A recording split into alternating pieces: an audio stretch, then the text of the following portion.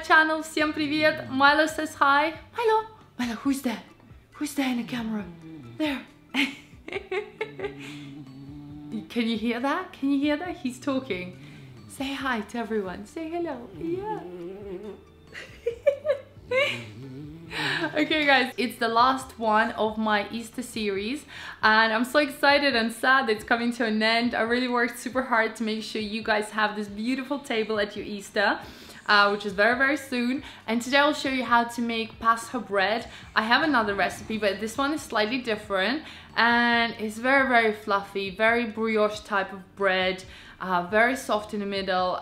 Because we're making it fresh, it's always best to make it the day, you know, on the Easter day. So technically you bake it on the same day. You can do all the dough before and then bake it on the day because it's fresh, it smells good, but it will also taste really good the next day if you just warm it up with a bit of butter and jam.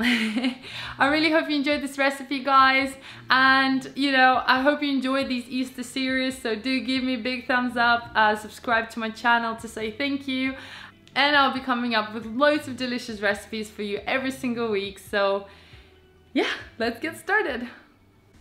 First thing we're gonna do is soak our raisins and cranberries in some rum or brandy. Feel free to use also orange juice or lemon juice if you don't like the alcohol, but you won't taste it, trust me. So you wanna just mix them through and we wanna soak them for about 1 to 2 hours. You can do this the night before or a few hours before, it's completely up to you. Then you're gonna add small amounts of flour together with sugar and yeast. I'm using quick instant yeast. Mix everything together until it's fully combined, and then I'm adding warm milk. Make sure that your milk is warm, otherwise your yeast will not activate. And make sure that it's not hot either, as your yeast can die. So it needs to be just lukewarm, around 35 to 40 degrees Celsius. So just keep adding your milk a little bit at a time and mixing it together with a spoon. You can also change to a whisk later on if you find it easier, but at the very beginning I find it's quite a big chunk of dough. So just keep adding your flour a little bit at a time so there are no lumps, and mixing until your mixture is nice and smooth.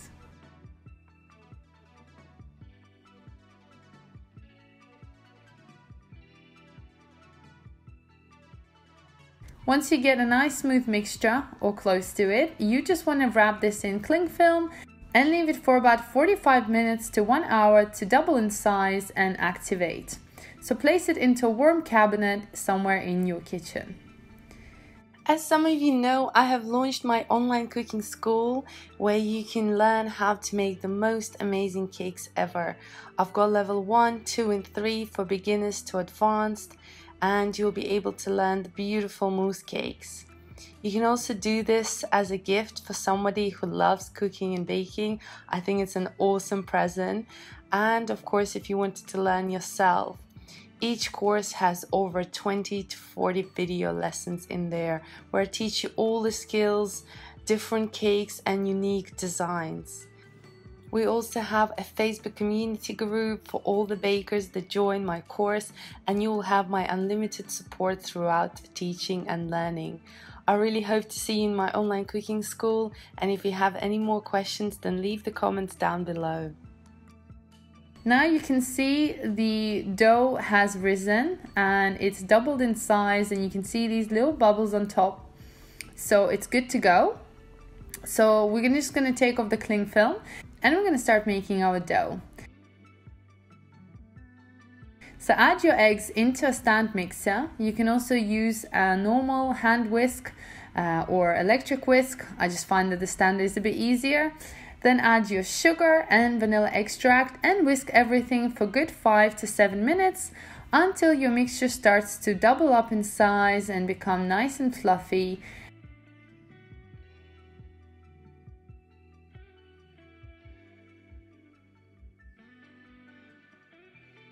You might want to mix this on a medium to high speed to get the fluffiness, and when you take off the whisk, it should be nice and soft, just like that. Then you want to add your yeast mixture that has activated right inside, all of it.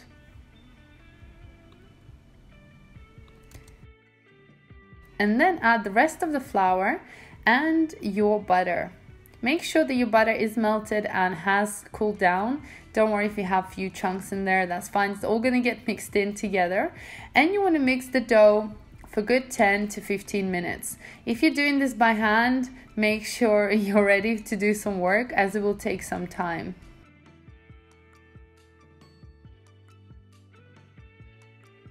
Once you're finished with your dough, you're going to take your spatula and just kind of mix it all together. Make sure it's nice and mixed from the end and you don't have anything stuck on the sides, and the dough is nice and mixed through. And now I'm going to wrap this in cling film and leave it to proof for about 1 to 2 hours until it doubles in size. In the meantime, take your dried fruit, raisins and cranberries, you can also use any other fruit, and just tap it with a paper towel to get rid of any excess water, or obviously the rum that we used. And you just want to spread them out and then add some flour on top. The reason we add flour is that so our dried fruit doesn't sink to the bottom of our pastry, as that's what usually happens if you don't flour your dried fruit. So once it's all dry, you can just set this aside. Now my dough has been proving, it's doubled in size, you can see how beautiful it is. It's time to add my dried fruit in there, together with lemon zest. I'm adding about 1 tablespoon, and just mix everything together. You can also add orange zest if you like, so just to give it that nice fresh flavor. So mix everything together until it's completely incorporated and you get different bits of fruit spread out around your pastry mixture. That way it's going to be nice and even.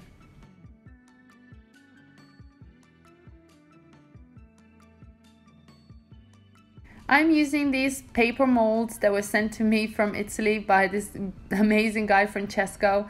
You can check him out, I'll leave his links. And just spray the bottom with some non-stick spray and add your mixture.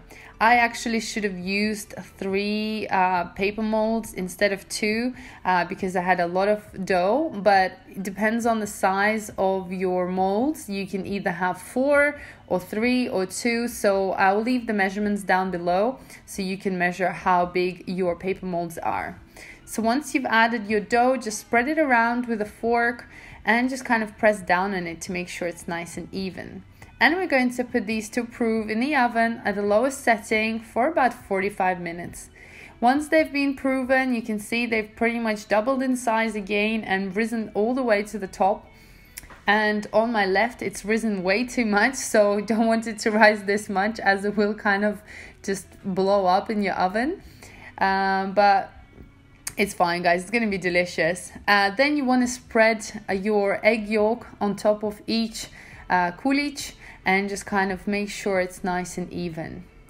Then you're going to bake these for about 20 to 25 minutes until they're nice and golden.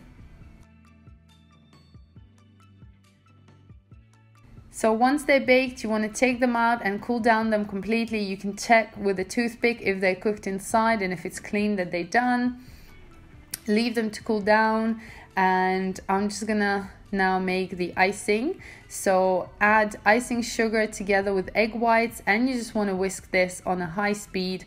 First, I just like to mix it all together because, as you know, flour will go everywhere. And then you just want to whisk this on high speed until all the mixture becomes together and it's nice and fluffy. So this process will probably take around 5 minutes. I've decided to add a bit of pink food coloring to give it a nice color, very, very light pink coloring, just a little bit, just to make it more like a holiday sort of a season, and it's pretty, as I'm also going to be adding some sprinkles on top. The consistency should be quite thick. If you want it thicker or thinner, you can add more icing sugar or more water. It's completely up to you. So now I'm just going to show you how it looks inside. It cuts through really well and the dough is super soft, very airy. If you press on it, you almost leave a fingertip, and you can see all the raisins and cranberries have spread out through the bread, and it smells absolutely amazing. So once you cut it, you should probably eat it straight away, as it's super fresh and dries out if you're not covering it. So enjoy this on your Easter straight away. Just look how airy that is. Super, super delicious. Very, very moist and fresh. And guys, I absolutely love this bread. With my second one, I'm gonna decorate it with my icing.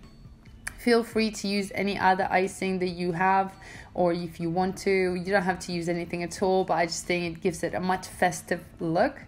And then I'm gonna add some sprinkles, colorful sprinkles, just to finish it off and serve it at the table. I hope you enjoyed this video, guys. Thank you so much for watching, and I'll see you soon.